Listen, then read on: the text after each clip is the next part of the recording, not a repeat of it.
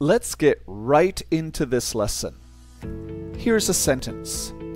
Jessica sits quietly.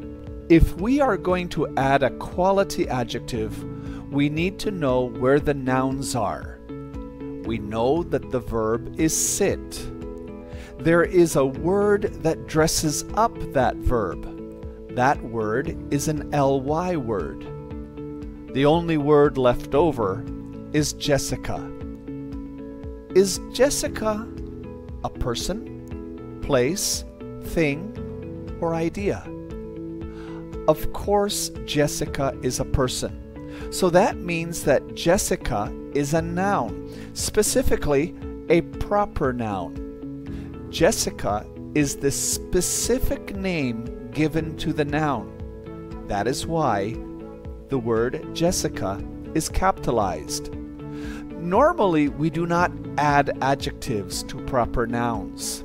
We add them to common nouns. So let's change Jessica into a common noun. She is a lady. So the new sentence would be, a lady sits quietly.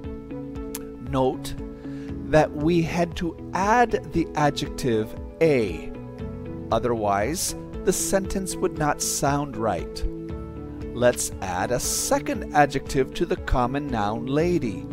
So, what kind of lady is she? She is big. A big lady sits quietly. Now, is big considered a quality adjective? By quality, we mean interesting, descriptive, an adjective that is not used by everyone, an adjective that is not overused. Big is an adjective that everyone uses. Big this, big that, big everything. It's overused. We want to find a better adjective, a more quality adjective. So, what word would you use that is better than big? This is when you get out your thesaurus. A thesaurus is a book that gives you other words or synonyms for the word big. If you don't have a thesaurus, then you go to the internet and type synonyms for big. And this is what you get. Large, sizable, substantial, considerable, great, huge, immense, enormous, extensive, colossal, massive, mammoth. So, which word would you choose? It could be any of them, but don't use words you do not know or understand. So, we'll choose a few. A large lady sits quietly. A huge lady sits quietly.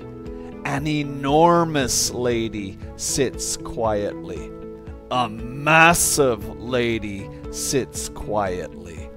A mammoth lady sits quietly.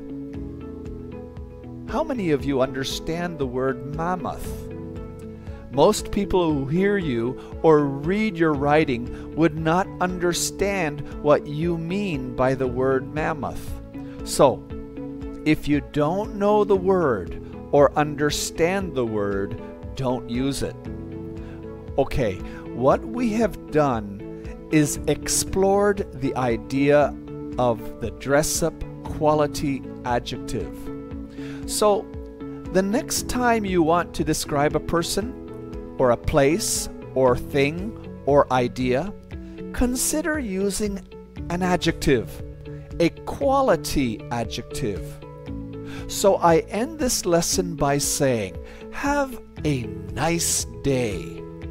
Have a good day. Have a great day.